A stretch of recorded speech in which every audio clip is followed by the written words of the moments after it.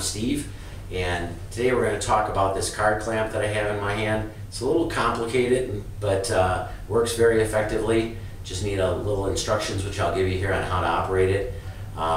Before we get started on that, at the end of the show, as always, we have our bad photo ID of the day, so stay tuned for that.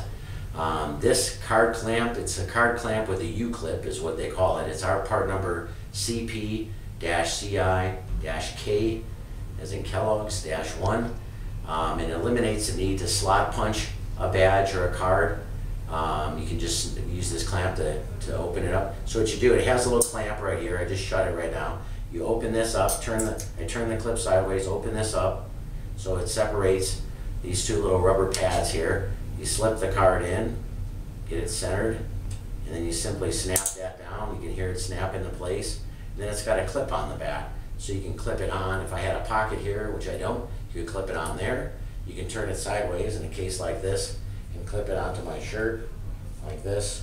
So it clips on right there. You could clip on a belt, anything that you need it clipped onto, and it's really easy to take off. So if you need to present the badge, that would work really effectively. It's got an alligator clip on it, but it's really easy on clothing. It doesn't have any teeth on it like an alligator, so it'd be really easy on your clothing. And it's made by a U.S. company to OSHA standards, so it's a top quality product, and we stand behind all of our products.